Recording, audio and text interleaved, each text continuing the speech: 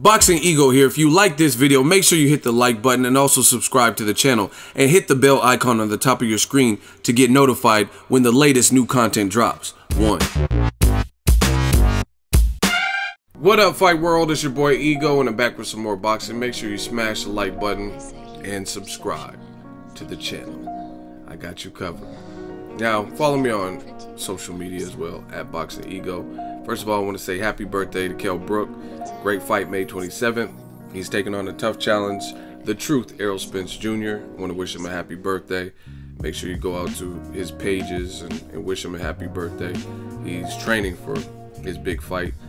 And shout out to this. This is Kell Brook's cake right here. Now, you guys seen the title of the video. Clicked on it. Julio Cesar Chavez Jr. May 6th, this weekend. It's fight week. And the dude has been training, man. It looks like he's, for once, taking his career as serious as the fans hoped he would. He looks, like you guys see in the title, to me, he looks younger. And that's what weight loss will do to you. Some people say he looks weight drained. Other people say this is natural. I actually thought he would look worse, to be honest. I mean, obviously, I haven't seen him shirtless on the scale. He's still wearing like baggy clothes and, you know what I mean, some sweatsuits and jackets and stuff. So he probably still has a little bit to come off, but he doesn't look too bad. This is him next to Badou Jack. I'm assuming this was maybe in Vegas at the track or whatnot. He fights in Vegas, and he doesn't look like he's in bad shape. We know Badou Jack is a big super middleweight, and these two are actually supposed to fight, and it fell apart. Chavez Jr. got injured or something, and they both, I believe, are working with Angel Mimo Heredia, and I don't know the extent of it. I don't know if they were working out together or they just seen each other and snapped this picture. But Badou Jack is a guy who has left super middleweight. He hasn't actually fought at light heavyweight yet, but he says Floyd Mayweather has something in store for him, and he should be getting a title shot, which would be cool because I thought he won his last fight with James DeGale. Competitive, fun. It was kind of a fight of halves, but I thought he pulled it out, especially how bad he hurt DeGale in the end, and he just started. He's a worker, you know what I mean? But back to Chavez Jr., you look at him next to him, and this is a big dude. Badou Jack's moving up to light heavyweight, and they look about equal in size. And like I said, Chavez, he looks younger to me. You see the old pictures of him where he ballooned up. I mean, look at him next to Jesse Vargas. Look at his face. So some people are worried. They say he looks too small. I don't think he looks bad. He's next to Jorge Arce. He looks younger to me, which is a sign that he's lost the weight. This was him at the Grand Arrivals. It should be a good fight, man. I finally watched the face-off. I did my review on it. Make sure you guys check it out. I really think Chavez Jr. will be able to rehydrate pretty good. I think him and his team have guided him to this weight, and they had plenty of time to prepare. Like this fight, if the fight wasn't announced as early as it was, this fight got announced a long time ago. I don't remember the exact date, but it has been a minute since it got announced. The negotiations were one thing, but even when it initially announced, the negotiations were kind of in the public eye, and it was some time ago. Now, even since the fight has been announced, it's been a while. I don't know the exact date. So I think Chavez has had plenty of time, and for whatever reason, he's taking it serious. You see these pictures of him on his page. His brother just beat Canelo's brother, Raymond, and I'm looking forward to this fight, man. I don't think Canelo can fall asleep behind the wheel. Here's Chavez Jr. at his media day.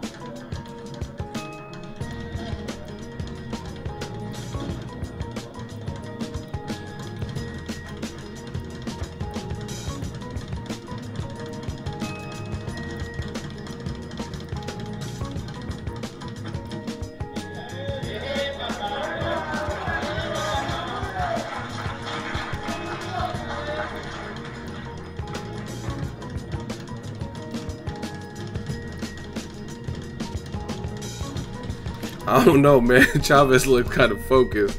I never even seen him on the speed bag. I don't even know if he's done all this stuff. But the dude looks like he means business. Now, if he has the skill to actually pull it off and do something with Canelo, that remains to be seen. But the weight doesn't look like that's his big issue. Now it's going to just kind of boil down to game plan, and if he has the right strategy and if he has the skill or the size to beat a guy like Canelo. But I really feel this. I think Canelo can't afford to gas out or take spots off. You know what I mean? I really feel like Chavez Jr. is trying to summon all the guerreros, the Mexican warriors like his dad. He's trying to really summon something. Like I said, it remains to be seen what that equals or equates to, but it looks like he's really focused, and I could tell the weight. He got the weight down. I'm pretty good with the eye test, and it looks like he's near where he needs to be, and he doesn't look, to me, he doesn't look that crazy. I thought he was going to look crazy. This is him at the press tour, so you can see his face look fuller and stuff like that. I really, honestly, to be honest, I really thought he was going to look crazier. I thought he was going to look like sucked up and all types of bad, but he doesn't really look bad. And like I said, Canelo's a hell of a fighter. This weight looks comfortable on Canelo too. Look at him. He doesn't even look like, I don't even know how he's making 54 for the Liam Smith fight and stuff like that, because he looks at home at this weight. You know what I'm saying? So, and this is 10.5 pounds. So I don't know what he was doing, but he looks perfectly fine. He looks lean. He looks healthy at this weight. This should be an entertaining fight. Like I said, I watched the face-off. There's some bad blood there, and this is deeper than a lot of people think in terms of, it's not just a fight. Canelo already announced and made it public and official that he's not fighting for the honorary commemorative WBC with your belt. I made a video about it. Make sure you guys check that video out, and it's about to go down.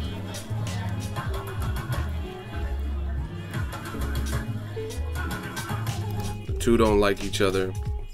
They got the venue. Canelo's in shape. I don't know, man. I really don't even know who I'm picking in this fight, because I really could see some different variables in this. But mark my words, Canelo, he's a great fighter, boxer, puncher. He cannot get tired. He cannot let, another thing is, he doesn't want to pull an Anthony Joshua. And the reason I say that is because he just had a fight with Joshua Klitschko. And Joshua hurt his opponent and got overly excited, which is easy to do when there's this type of bad blood, when you hate him and you did the face-off and this is for all the bragging rights. But getting someone hurt and finishing them are two different things. Juan Manuel Marquez was hurt versus Pacquiao, but he ended up finishing Pacquiao before Pacquiao could finish him. So you got to be careful. Like, I know Canelo is smart, but I really think this little gem for Canelo, he's gonna have to fight smart and not fight off of just pure heart and instinct and the machista, and he doesn't want to do that, because you're still in there with somebody bigger. And in the face-off, Chavez he was letting Canelo dictate, but I could tell he was still getting under Canelo's skin. He was saying, like, you fought smaller guys, that's why nobody respects you. And it's not even my opinion. This is the opinion of the public. And I could tell Canelo doesn't like that. Canelo doesn't like that. He's like, man, I fought the best. I fought Floyd Mayweather. I fought Erislandy Lara. I fought Angulo. I fought all these guys. I thought I would be celebrated. But now he's starting to see a little bit. And I don't think it's the same reasons. I don't think it's for the same reason. I think race has a lot to do with Floyd Mayweather, particularly why people hate him. That's one of the reasons. Other people hate the villain stuff, but also racism, and race has a part in it. So I think Canelo, he's starting to actually feel some of that biggest star in boxing heat. You know what I mean? Anybody who's at the top, people are coming for your head. They're coming for the throne, and that's just the way it goes. And the way he handled the Golovkin situation and how that situation made him look bad, and then fighting guys like Liam Smith, no one knew, Amir Khan, who people didn't give a chance, that there wasn't really a good stretch. 2016 wasn't really his best year in terms of the public eye. There was some damage control needed there. And I think Canelo resents that. Like, man, I fought the best. I fought the pound for pound #1. I fought, challenged Lara when he jumped on stage, stuff like that. And I think he thought the reception would be better. So he has to fight smart. He can't go in there with all that venom and angry and trying to prove a point to the point where it takes you out of your game plan. I really believe that Canelo, he's solid he looks like he's solid at the weight, but we still don't know. And I'm telling you guys, it's different fighting somebody who's naturally bigger. That's why you notice, and I'm not saying that I know everything, because I clearly don't. I learn stuff in boxing all the time. But you notice I'm not really too high up on all these weight class jumps, right? For Canelo, I wasn't really opposed to it in this fight, because I think he was killing himself to make 54. But you still have to keep in mind that who you're fighting, you still have to fight smart. That's why Tony Bellew versus Deontay Wilder, of course I'll watch it. I'll watch any heavyweight fight with 2 names. But at the same time, I don't think it's wise for Tony Bellew. Yes, he can box. Yes, he's a good fighter. But size does matter. Weight matters. Those things matter. Deontay Wilder, you could say all the deficiencies till your face turns blue, windmill Wilder and wild Wilder, all this stuff. But one thing you can't deny is the dude is bigger than you and he has cracks. He can hurt you. You know what I mean? And sometimes that can overcompensate. You could be a better boxer, but if somebody's naturally bigger and they're standing up to your best punches, it's a different ball game. And I think Conor McGregor knows that all too well, because he fought Nate Diaz twice. Nate Diaz is no punk. Shout out to Stockton, 209, Stockton slap, home of the Stockton slap. And he didn't just vaporize when he got hit with a hard shot, when he was bleeding, when the going got tough. Like Jose Aldo looked kind of scared and timid when he fought Conor McGregor, and he got blasted out of there in 13 seconds, couldn't recover. But that's a featherweight. We're not talking about a lightweight. We're not talking about someone who's 6 feet, 6'1", or whatever Nate Diaz is, and somebody who's tough from the rough streets and comes from a fight family, him and his brother. Them dudes is tough, right? And I think for all of Chavez's lack of discipline and everything that he showed thus far in his career, you have to respect him as a man, and he sounds like he got up for this particular fight. He looks like he got up for this particular fight. So you don't want to disrespect him and just think, oh, clearly Canelo's, I mean, there's no doubt about it. Canelo is the more skillful fighter who's been more consistent in his career. But I'm telling you guys, size matters. Weight matters. So I hope Canelo is as smart as we all think he is, and he fights the smart fight and pick his shots and stuff. Don't fight off emotion.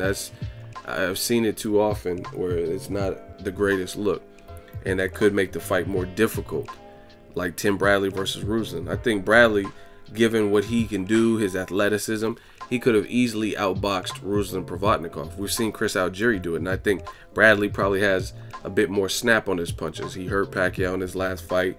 He seemed to kind of be bothering Jesse Vargas, so I think he's a sharper puncher. Even though he's not the biggest puncher, he stopped Brandon Rios. I think he's a sharper puncher than like a Chris Algieri, right? And he made that fight way more difficult versus Ruslan Provodnikov than it needed to be. So we'll see what Canelo brings to the table, and that's why I'm looking forward to this, because neither guy could get tired. I mean, same thing for Chavez. He can't get tired because Canelo's a good finisher. We've seen James Kirkland getting mopped up. They even made a ghost video and somehow edited Canelo out, and it looked like James Kirkland was flying around the damn ring. The Canelo's sharp.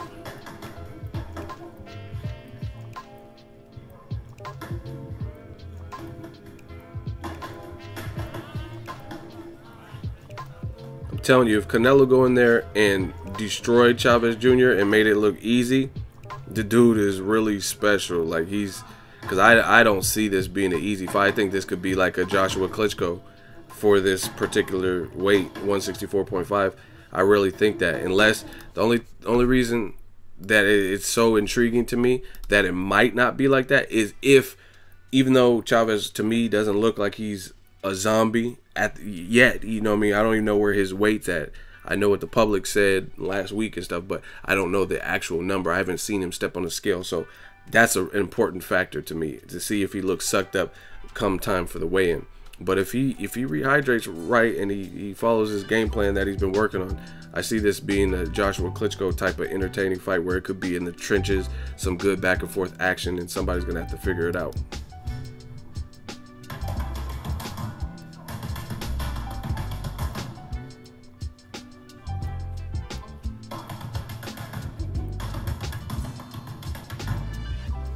And although I think Canelo has, at his young age, he's gotten better to me. He's only 26. He's not invincible. None of these fighters, Golovkin, none of these guys are invincible. Canelo was hurt by Jose Miguel Cotto. So if he can hurt you, then Chavez Jr. at a higher weight, moving up 10.5 pounds, clearly can hurt you. He hurt Sergio Martavia, who was dominating him, and still somehow, some way, summon up enough power with weed in his system to hurt Martavia badly and almost nearly get him out of there. So Canelo has to fight smart.